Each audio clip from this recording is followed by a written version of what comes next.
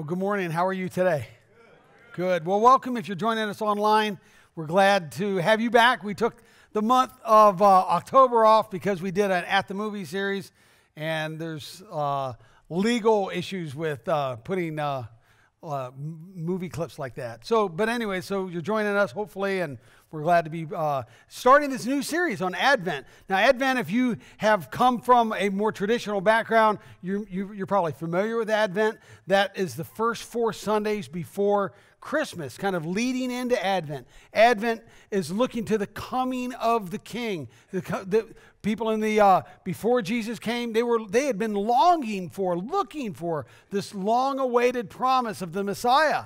And so Advent is that for us as well. But Jesus has already come, but now we're longing for him to be in our heart. And also, he promises he will come again. So that is Advent for us, is looking towards Christmas and the promises that God has for us.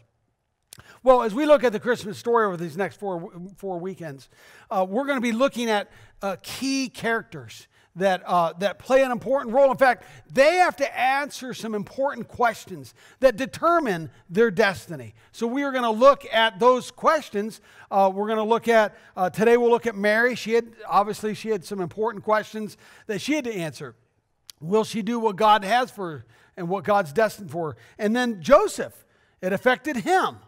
This whole Messiah coming. He was engaged to Mary, and he has to kind of process that and answer questions. You have the same thing with the shepherds, and then with the kings, the magi. And then we're going to end with the innkeeper and the questions he had to answer on Christmas Eve, our Christmas Eve service.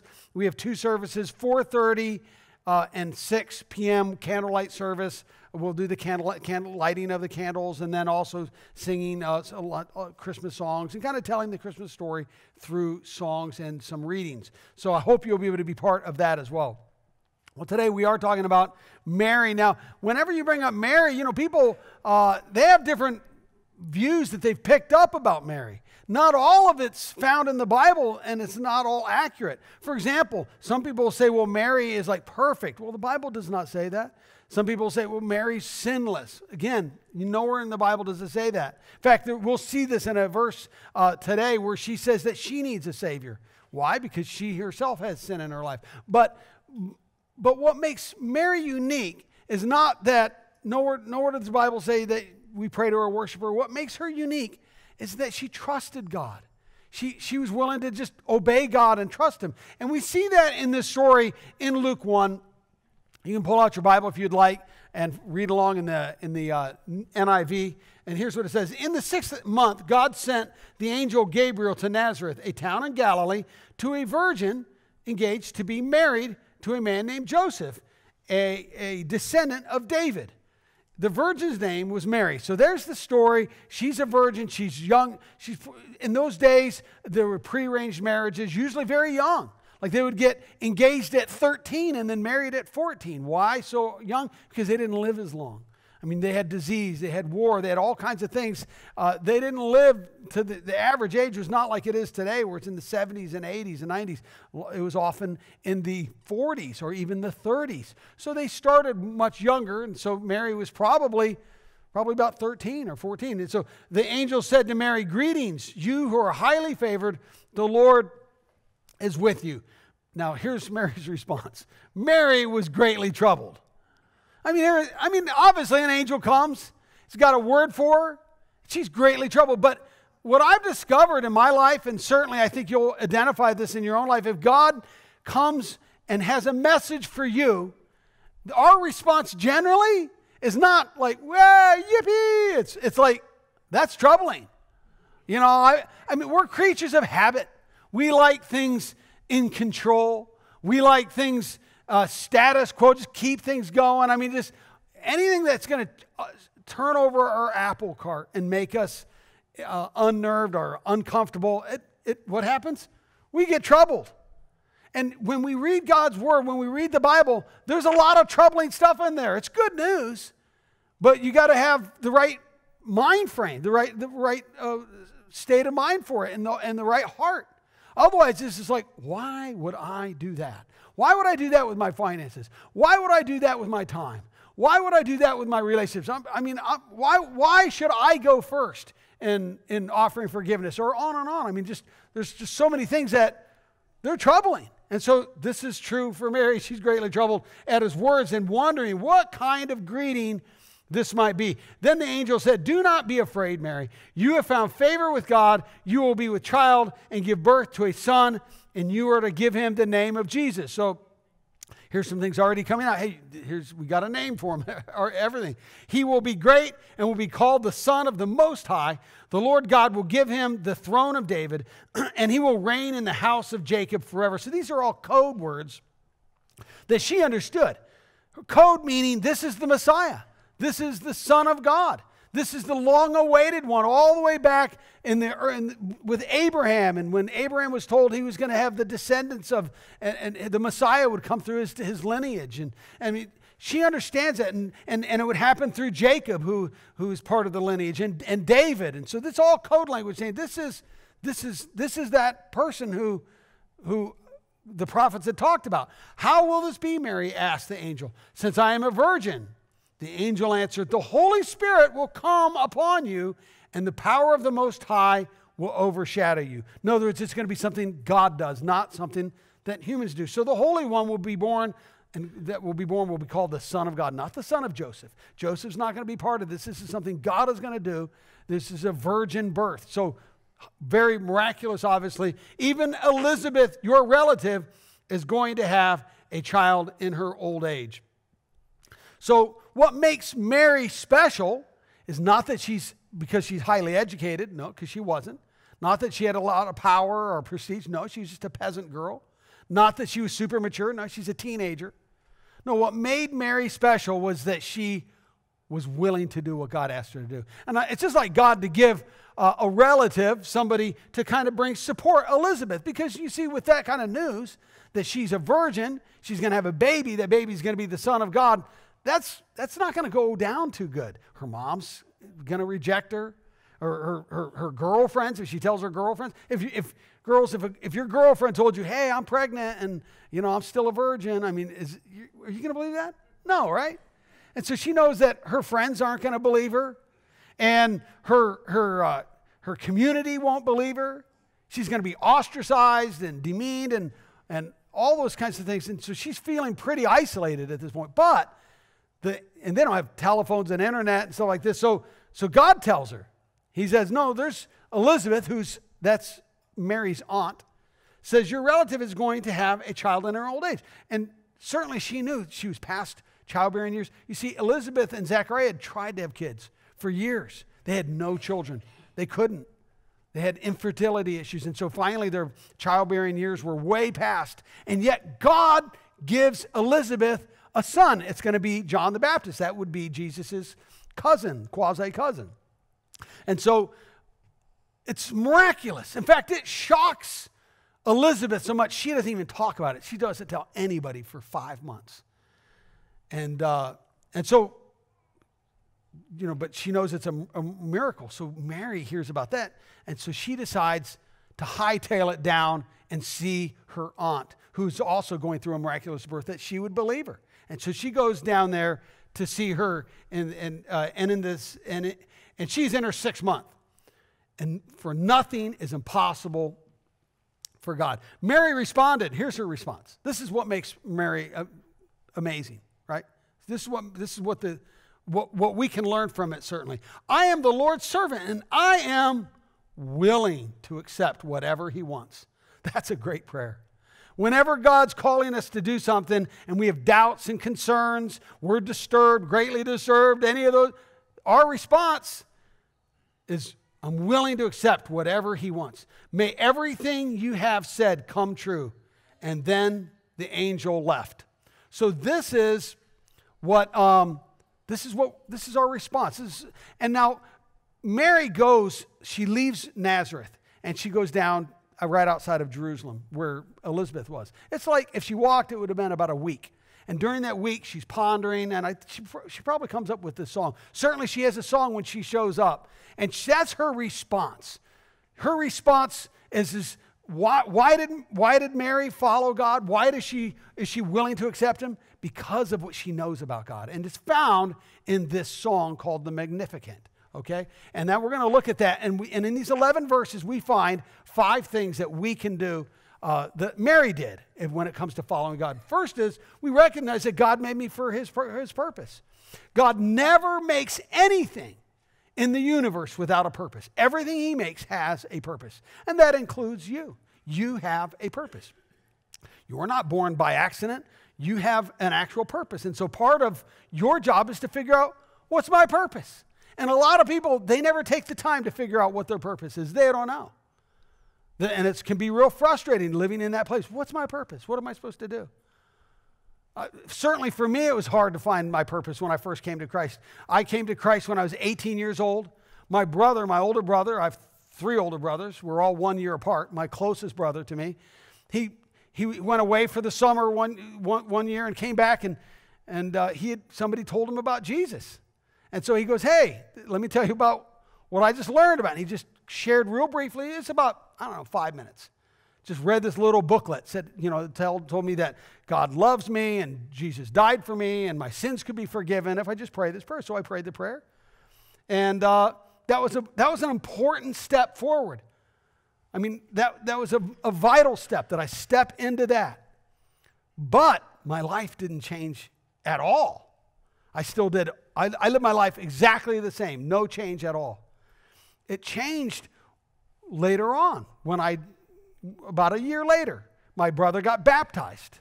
I said, you got baptized? He goes, yeah, I got baptized. Well, we got baptized. I said, we were baptized as infants. What's up with that? He goes, well, that's not in the Bible. I thought, whoa, wait a minute. You mean there's things in the Bible that I'm supposed to be learning that are going to direct my life? Oh, yeah. So then started researching the Bible. All of a sudden I realized, hey, there's a lot in here that has something to do with how I'm supposed to be living my life. And that becomes a game changer. And I didn't have any way of discovering that. It's just kind of figure it out on my own over the years, and I made a lot of mistakes. That's why when Sharon and I started this church 25 years ago, from day one we thought, hey, we want people to know their purpose. So we came up with this course, Growth Track. Hey, Growth Track, will get you firm footing, really help you start to figure out, what is my purpose? What is my purpose? That's why if you've not taken Growth Track, that's your first step. And this weekend starts step 1. So it's a great place to step right in. Learn about the church, learn about the vision of the church, and start learning about God's purpose and how you fit into God's greater work. And so that's an important part of making this step. I didn't know how to do that. And so I was confused. And so figuring out my purpose was not easy. But God has a purpose for you.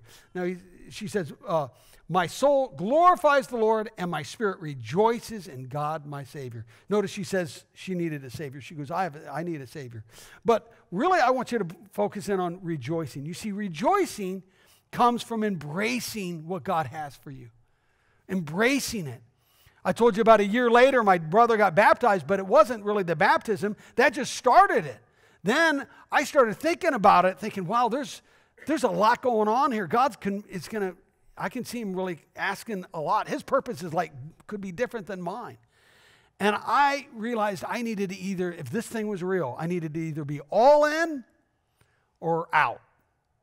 And so that was built on, certainly the year before, saying that prayer got me on the pathway to start asking the bigger question. But I had to ask the question, am I all in? Because I don't want to be one of those people that it's just half in and half out. Listen, you're miserable.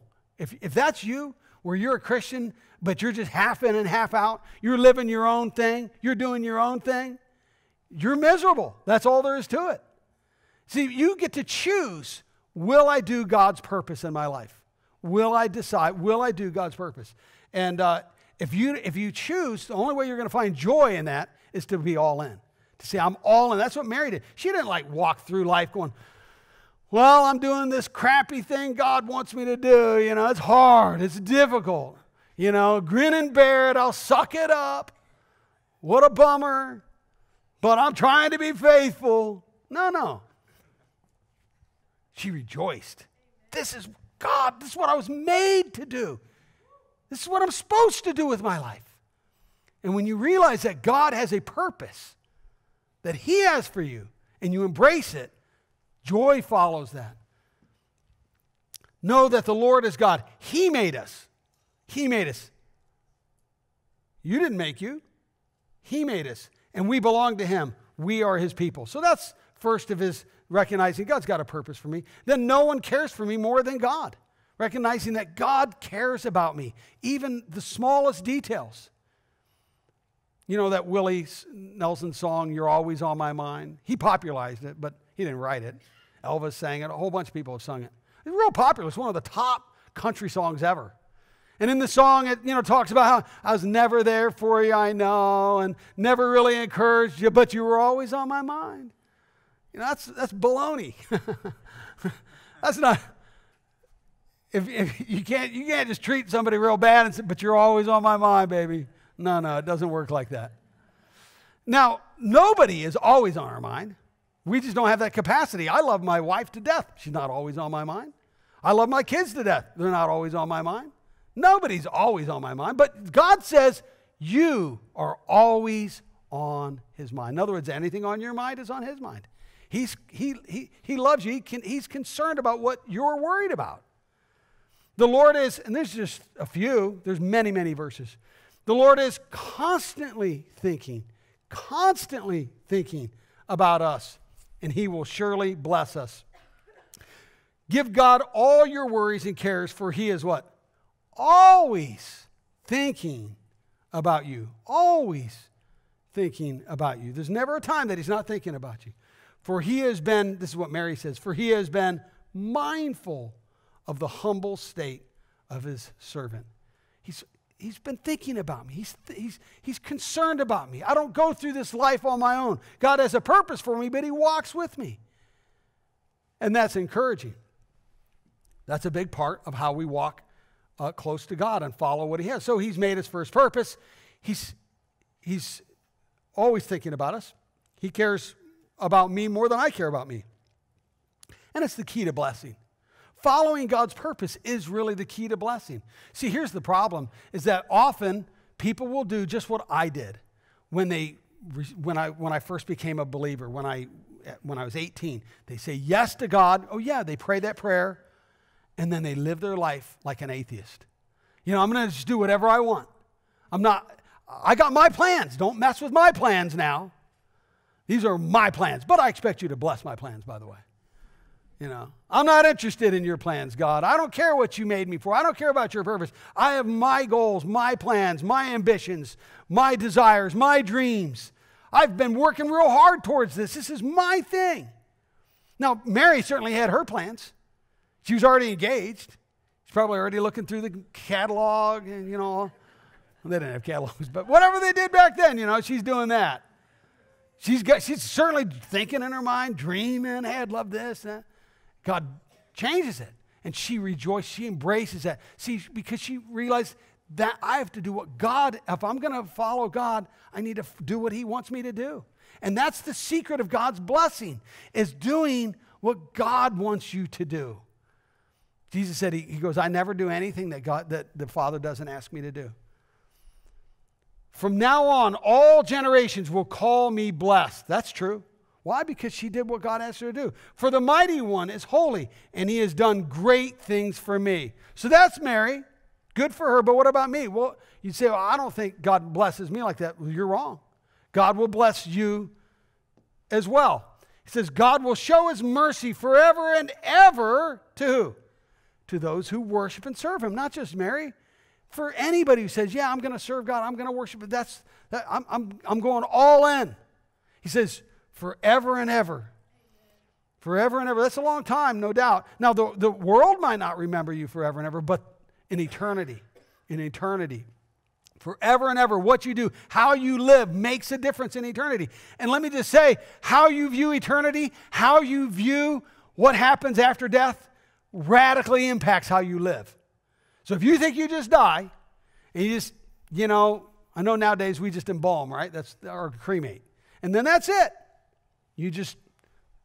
That's it. There's nothing beyond that. You're going to live your life significantly different than if you believe that you go and stand before God and you're evaluated on your life. If you've received Christ, there's still an evaluation of how you lived. If you haven't, if you're outside of Christ's grace, that's a big deal. That's a problem. But even if you've put your faith in Christ, how you've lived this one and only life, did you follow God's purpose for your life? That's going to impact how you live. It's going to reflect back on that. And so Mary understood that. And so she chose yes. So you don't have to choose God's will. You see, God loves us, and God is love, and because he's love, he wants us to love him back, but that's by choice. If he just made you love him, you'd just be a puppet, right? That's not real love. You choose to love him. You choose to serve him. You choose to follow God's purpose in your life. Notice it says, today I've set before you life or death, blessing or curse. Oh, that you would what? Choose. You get to choose. I do. And we choose every day. Choose life that you and your children might live. So certainly our decisions today impact our life. Our kids they can impact a lot of people. But it's a choice that we each have to make. Okay? Number 4, God honors humility. What is humility? Well, humility is doing God's plan. That's really what it is. See, pridefulness says, I'm going to do my thing. And I'm going to do it even if God doesn't bless it. Well, that's a bummer. I wanted him to bless it. I guess I'll stop that prayer. But I'm still not doing God's thing. That's pridefulness. And God says, no, if you want to receive God's help, his blessing, his favor, you want to be experience God's grace and his fullness. You want to be able to rejoice in your walk. You want power. You want the energy, the focus, all the things to be able to fulfill what God has for you. It comes with humility. You got to say, I want God's plan over my own. God resists the proud, but gives grace to the humble. Before honor is humility. I want God to honor your life. I want God to honor your business. I want God to honor you. How does that happen? Through humility. I want God's plan for my life. Humble yourselves before the Lord, and he will lift you up. I want God to lift up your finances. I want God to lift up your health. I want those for you. But there's a choice you have to make. And I want that for me as well. We have to choose. I'm going to choose what God has for me. And that choice, when you choose what God has over your own plans, that's a step of humility. It's saying, I want what God has for me. Mary sings this, he has displayed his power with many mighty deeds, but has scattered the people who are proud and think that they are great ones. She's talking about this irony that the prideful think they're going to get what they want, but they end up not getting it. He has brought down mighty rulers from their thrones, but has raised up the humble. He has filled the hungry with good things, but sent the rich away with nothing. That doesn't make any sense to us. We think, if I'm rich, I can have everything. But actually, the things that really matter in life, he goes, you end up with nothing if you're prideful. If you're prideful. And so you embrace it with humility. I love this song that Mary sings. It's really rich. She pulls 17 different concepts from the Old Testament. And she was uneducated. She's from a little dinky town. Could you do that? Write a song with 17 theological themes and just 11 verses? She's only like 14. This past Sunday, a week ago, was the AMAs, the American Musical Award. And as you know, Taylor Swift, she won the Musician of the Decade award. And really, she's quite a talented young woman. She has more awards than any other musician, at 29 awards. And at 10, she wrote her first song. At 14, Taylor Swift was picked up by Sony and paid to write songs for them. That's a pretty good resume. But she's still not the best teenage songwriter. It's Mary. Mary's magnificent. And here's deep theological, and over the years, thousands and thousands of plays and songs and oratories, all kinds of things have been built out of this amazing song that Mary, and how did she wasn't educated, but she spent time in God's Word because she knew that that's where life, where she was going to discover what God had for her life. And then number 5 is God keeps his promises. I mean, this is important. I think it's more important than ever today when so many people don't keep their promises. When a promise doesn't mean anything. And people often have good intentions in relationships to say, hey, make promises. And then it doesn't materialize. Why? Because we're fallible. We can't do it. But God is not like that. God keeps his promises. Now, certainly, some promises take a while to be fulfilled. I mean, rarely does God work on our timetable, right? Because our timetable is like now. Right away. I want it now, or you're not moving. Well, that's not how God works. Almost always there's a delay from when we begin praying and seeking God to when the fulfillment happens. And that happened for Mary. She was willing to wait. And notice this. It says, he has kept the promise he made to our ancestors. See, they had been waiting for a long time. 2,000 years before Mary was Abraham. God had given him a promise that through his lineage, through his children, that the Messiah would be born. So that's 2,000 years, 4,000 years away from us. And that's the promise he has made to our ancestors and has come to the help of his servant Israel. He has remembered to show mercy to Abraham and to all his descendants forever. God always fulfills his promise. 700 years before Mary was met by that angel and given the Christmas message, a prophet named Isaiah specifically pointed to a girl, a young virgin, having the Son of God being born through the Holy Spirit. It says, the Lord himself will choose a sign. This is 700 years before Mary. A child shall be born to a virgin, and she shall call him Emmanuel, meaning God with us. All along, God had this plan, not just to bring the Messiah, but to have God come in the flesh, God with us, among us. And he came and was born in a manger, something very humble, unsanitary. I mean, you'd think if God's coming, when a king comes and visits, they always stay in palaces and the best hotels. I mean, God comes and he makes his entrance in a filthy stable with animals in a feeding trough. See, God comes and he lives among us through Jesus Christ. And then that's certainly what we talk about with Christmas. That's the Christmas message. But then Jesus also fulfilled more promises of God when he said he was going to resolve the sin issue, the issue that keeps us far from God, keeps us in a cloud, keeps us from not being able to fulfill what God has for us. And that was by dying on the cross for us. And when we put our faith in what Christ did for us on the cross, that changes things with our relationship with God. Those things that kept us far from God, Jesus paid for that, so that now we have this place where we are like friends with God. The Bible says we can come boldly into God's presence, confidently, like a child of God, like a son of God, like a daughter of God. We come because now we're in relationship. We're family. Everybody on the earth is a creature of God, but not everybody is a child of God.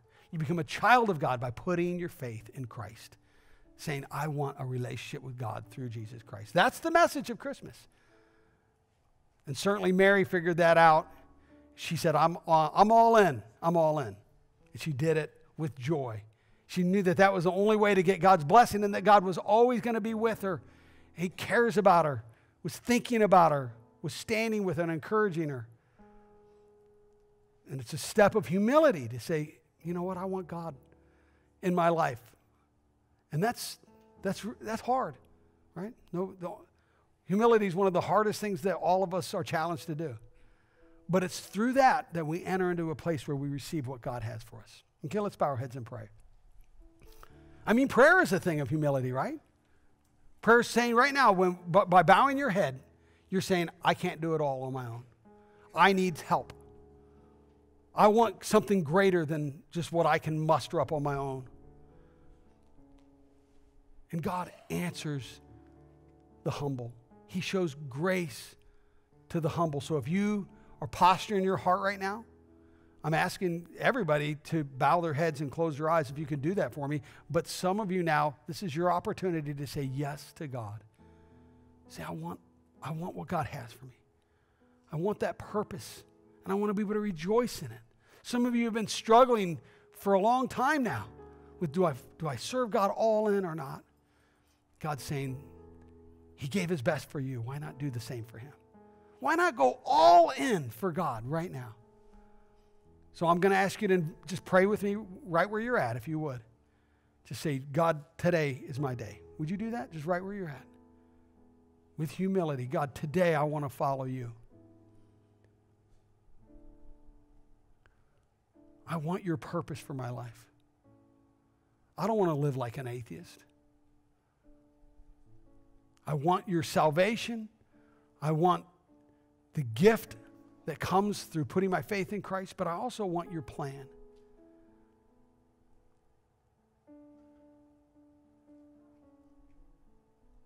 If you've never asked Christ into your life, would you do that? Just say, Jesus Christ, come into my life.